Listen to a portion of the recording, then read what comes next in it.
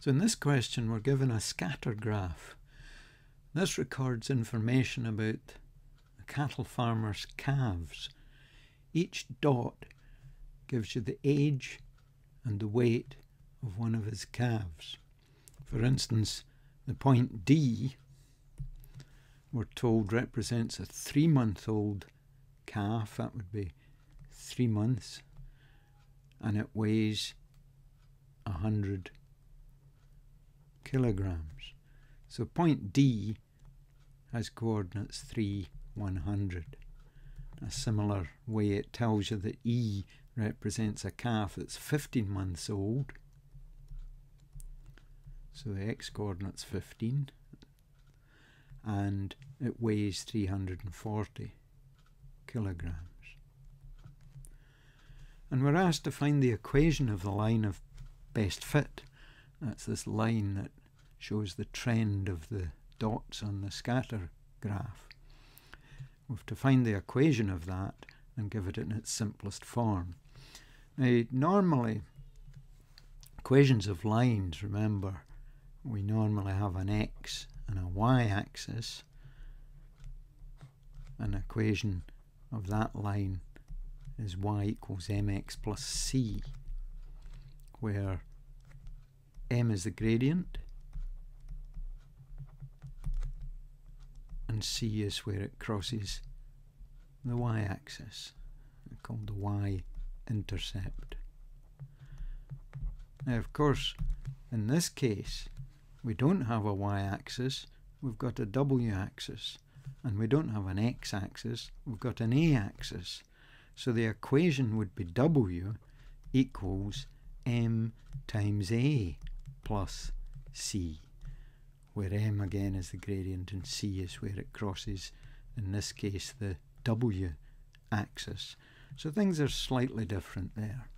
So the first task would be to find the gradient of this line of best fit. So let's work away at that. So the gradient of the line joining D to E, and remember it's the y difference over the x difference, let's just write that down, y difference over the x difference of the coordinates. So the y difference, 340 minus 100, and the x difference, 15 minus 3. So that's 240 over 12.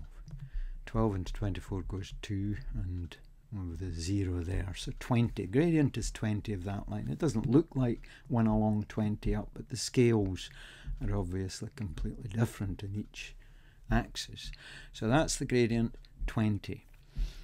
Now, we do not know where it crosses the y-axis, so what we can do is to say, what we do know so far is that w equals 20 times a plus c. And it's this c that we have to find out. And we do know 3, 100 lies on this line. So since 3, 100 lies on the line,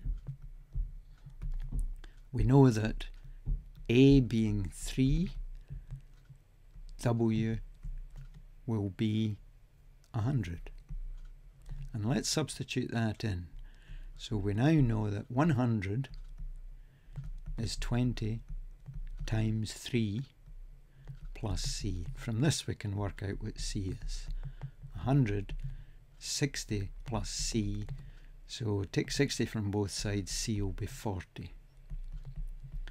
So finally we get the equation w is 20 times a plus 40. We can now go to the second part of this question, and it says use your equation from part A to estimate the weight of a 1-year-old calf. Now notice the scale here is in months. So a 1-year-old calf would be age 12 months.